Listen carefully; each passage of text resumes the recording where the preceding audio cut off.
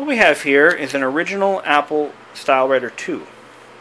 A little bit of history. Apple's printer division, which no longer exists, sold mostly rebadged Canon products. Some of you may remember the Apple LaserWriter series, which was based on, I know the second version was based on the Canon SX engine, which was also the basis for the HP LaserJets 2 and 3. But they also produced, of course, a line of dot matrix printers that were manufactured by C. Ito, namely the ImageWriter line, which we have right here. This is an ImageWriter II. The ImageWriter II is a color-capable dot matrix printer that was the favorite for businesses and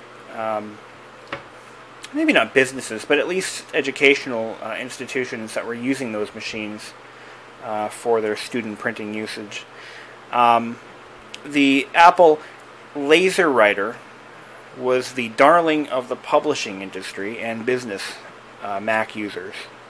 But they needed a low-cost, letter-quality printer for consumers, and that's where the StyleWriter came in. And it was essentially a rebadged Canon BubbleJet printer. There's a term you don't hear much anymore. The BubbleJet printers used a heat-activated print head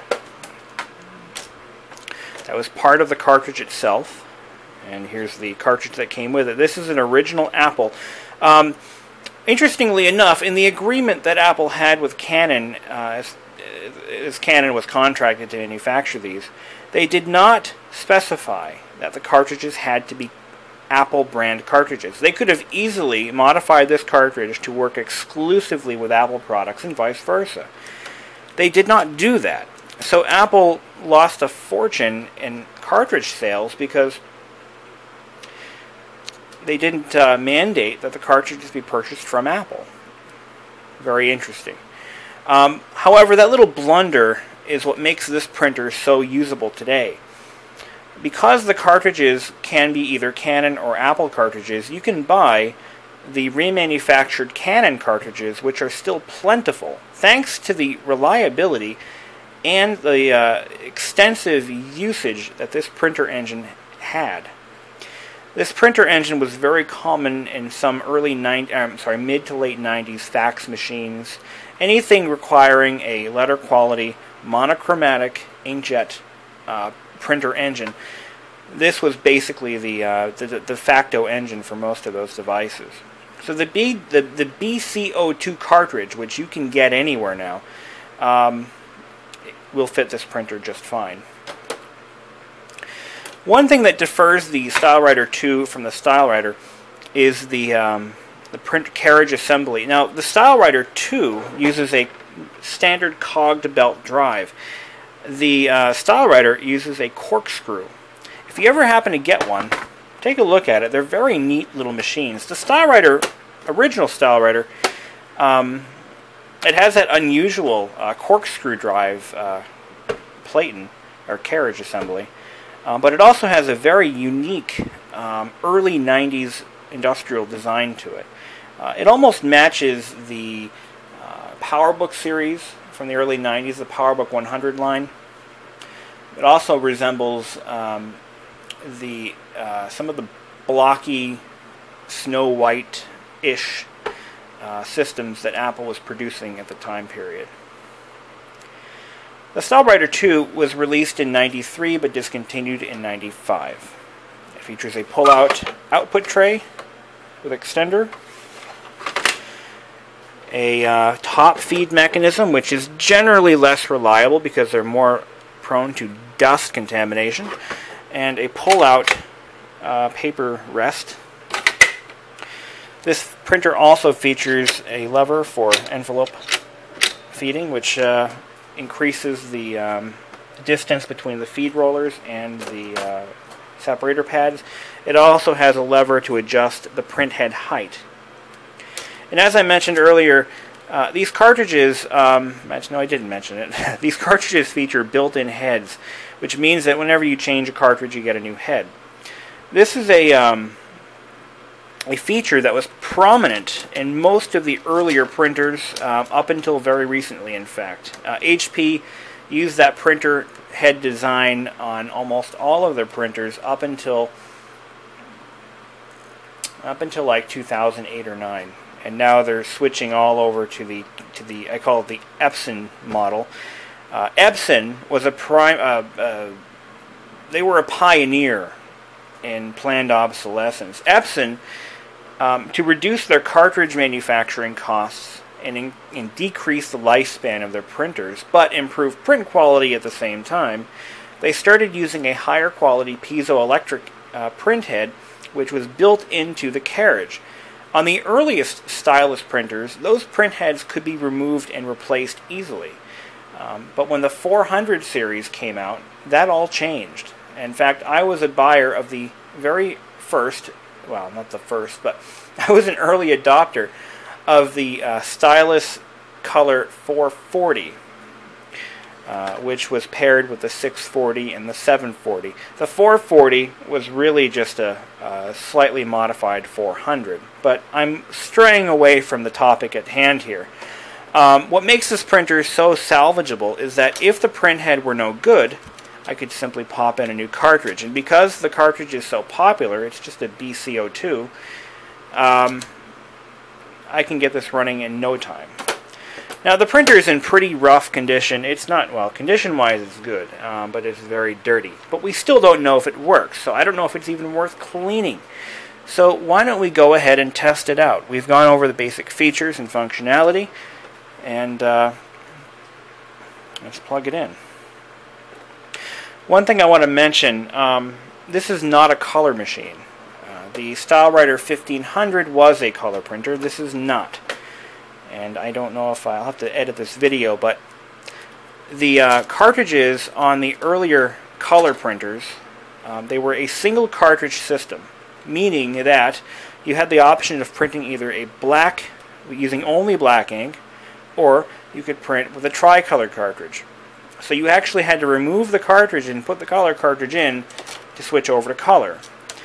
And the downside of using exclusively a color cartridge is that when you print it in black, it didn't really produce a black color. It just mixed three colors together to produce a blackish brownish color.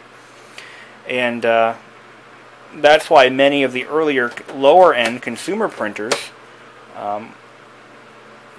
didn't really survive very long, and they're so hard to find now because they really were unpopular. So very few of those remain. But this is a monochrome printer and can't print color. So we're going to test it out. We're going to hook this up to the G3 Kanka and see what it does. Unusual for many inkjet printers even today is it has a built-in 120 volt power converter. So we just plug in a standard Molex power cord and Apple serial. And we'll put some paper. I think I have some here somewhere. Alright. Pull out the paper stand, set our paper guide. Oop, too far. On these top feeders, it's very important to get the paper in just right, because a lot of times they will mispick double feed or no feed.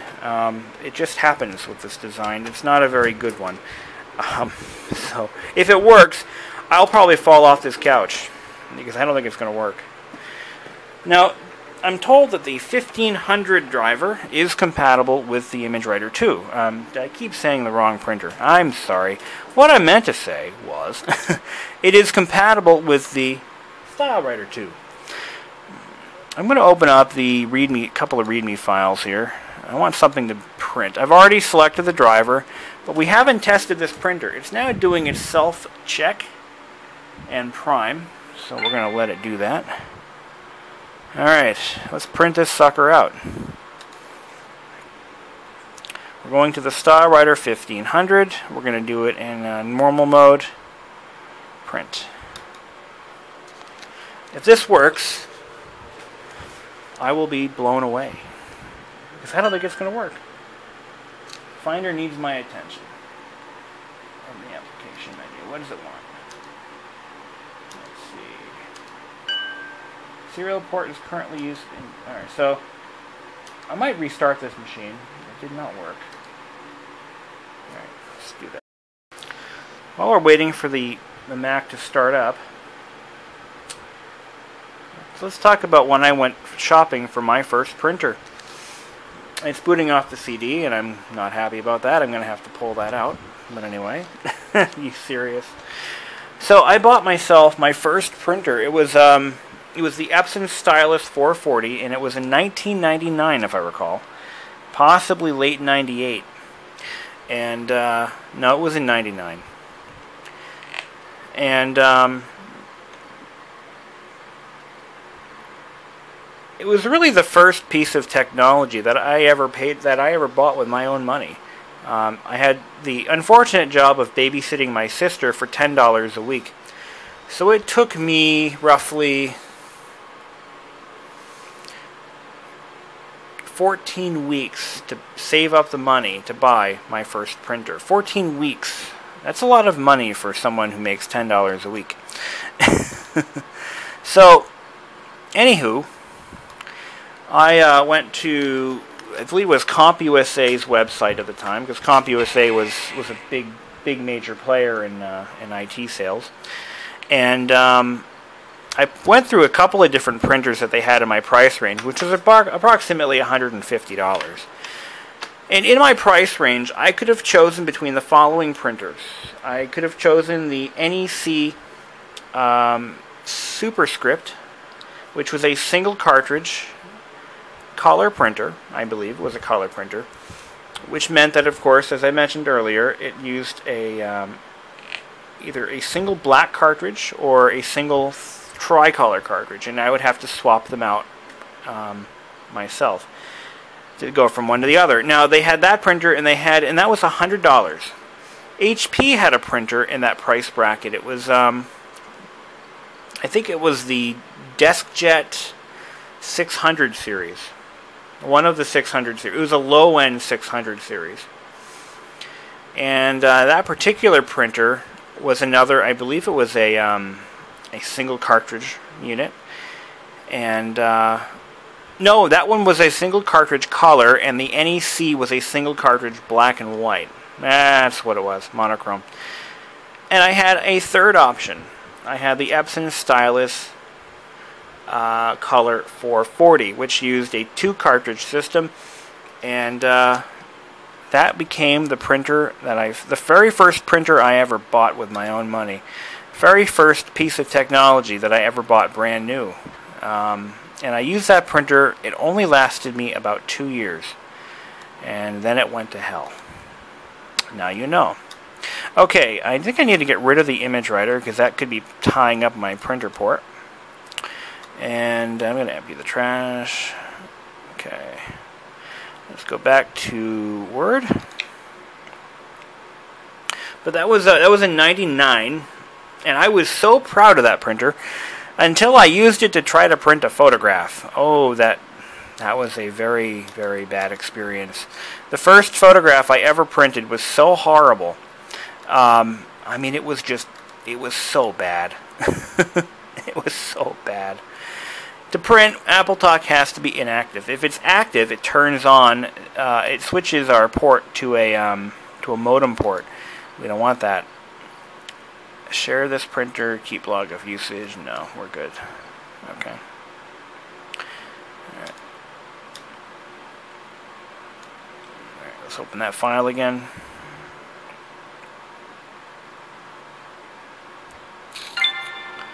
Alright, let's print this baby. Like I said, I don't have very high hopes here. Ooh, I see activity. I hear activity. Remember, this printer's been sitting for 15 years with the cartridges that you are seeing installed. If it works, I will be blown away. In a base... Oh my god, you're shitting me. Oh no, you're serious. It works. Oh my god. Do you realize what this means? We're going to print the whole thing. What the hell? Why not? I'll open up the output tray. Look at that dust. This thing is working. On a 15-year-old cartridge. You've got to be kidding me. It may not have been a full 15 years, maybe 10, but still, that's insane. Hell. Yeah, I can't believe what I'm seeing. Look at this. Look at this. It's crisp and sharp and clean. There is not a single missed pixel or line or anything. And it's not mispicking. It's not jamming. It's not grinding. It just works. Guys, I am impressed. I have never seen this before. I have never seen an inkjet printer work this well after so many years of disuse, I should say. And the fact that there's stuff living on it, I mean, that just adds to the aura of how well. Oh shit! Look at that! Look at that! I spoke too soon. Oh, now here come the problems. Here come the problems. Oh god! I got ink droplets. Uh oh. You know what that means? I think there's some dust stuck in the print head. We got to clean that off. It probably got picked up from the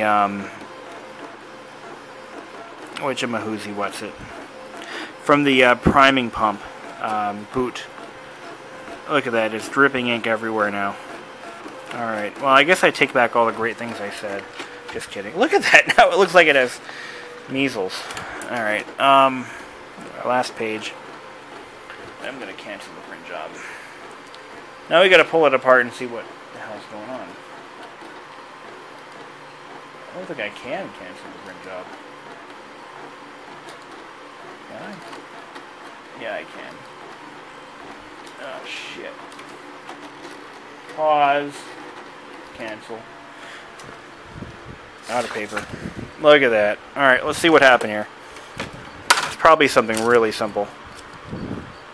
Yeah. It looks like the print head is actually clogging up from the inside.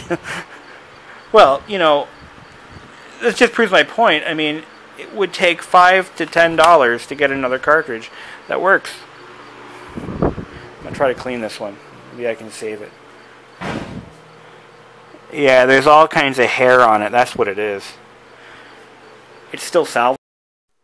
Does my printer or my camera still work? I just threw it off the counter. I filmed an entire segment on how I'm cleaning this printer and making it look new again, which, hey, it's done. We're talking a little bit about printer history and all sorts of cool stuff, but I swiped the camera right off the counter and it hit the floor. And that last file I recorded, unfortunately, the cartridge or the memory card ejected, and it never finished writing the file, so it was completely corrupt. So that's lost footage, unfortunately. But anyway, I'm cleaning the cartridge right now. What had happened was there was a little piece of hair stuck on it, and I'm going to gently wipe that away with rubbing alcohol, and hopefully all will be good. There we go. So the print cartridge is clean. I'm going to pop it in. I've cleaned the right here. This is the cartridge, the print head parking system. And what happens is, as the cartridge is slid over, you can see it actually in action. Okay, it jumps over this cartridge wiper. See it pop up right there? A little piece of flexible rubber or silicone or something like that. And what that does is it wipes off the surface of the print head. At least that's the idea. And does it really work? Let's see. I'm going to try to reposition my camera. There we go. It does work. And then the cartridge is supposed to made up, or the print head is supposed to made up with this little rubber boot. And that little rubber boot contains a foam membrane, and inside the printer is a little pump that is driven off of the paper feed roller, or the Platen drive motor. And generally, on most printers, when that motor is engaged in reverse, it operates the pump. It's just a hose pump, and it sucks the ink from that particular device and it deposits it into a foam pad. That little nugget of technology has been with every inkjet printer since ever. Actually, no. The earlier HP ThinkJets did not have that feature, if I recall. They had a very simple mechanism, and matter of fact, the original ThinkJets were really just stripped down dot matrix engines with, as few parts as possible. They were dead simple. They really weren't that much better than dot matrix printers. The resolution was similar. Image quality was very similar. Anyway, so we're going to set this to correct position. This has a lever that raises and lowers the print head, as I think I discussed earlier, but we want to make sure that's in the right setting. We've cleaned the print head, we've cleaned the printer body, we've cleaned the sheet feeder, the exit tray, and now we're just going to try to run another print job through it. Okay, now we're going to print that again.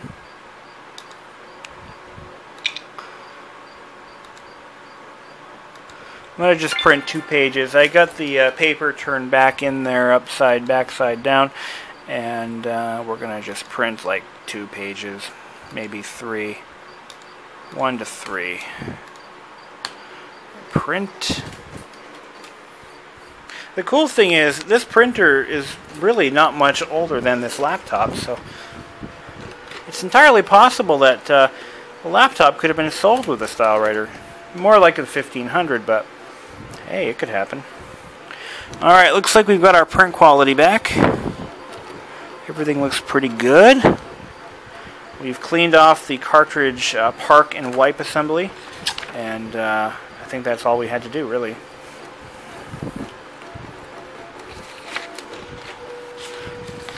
Let's run a couple more pages through it. The sheer smoothness and precision of this mechanism is just amazing. And the print quality is damn good. I mean, it's almost laser quality. Look at that. Hell, that is laser quality. I mean, that is damn good. That is damn good. Alright. Last page. You can see this is what we were putting up with. We had these ink spots on all the pages. In fact, they were soaking right through. And don't worry, they're not wet or anything, so they're not transferring onto the rollers, so that's what I was kind of worried about. Not bad, not bad, not bad. Well, that concludes our video. Thanks for watching. We're going to shut this off, and it's going to self-park. And we're going to shut the laptop off, because I'm not going to use it for a little while. Shut down. Alright. Until next time.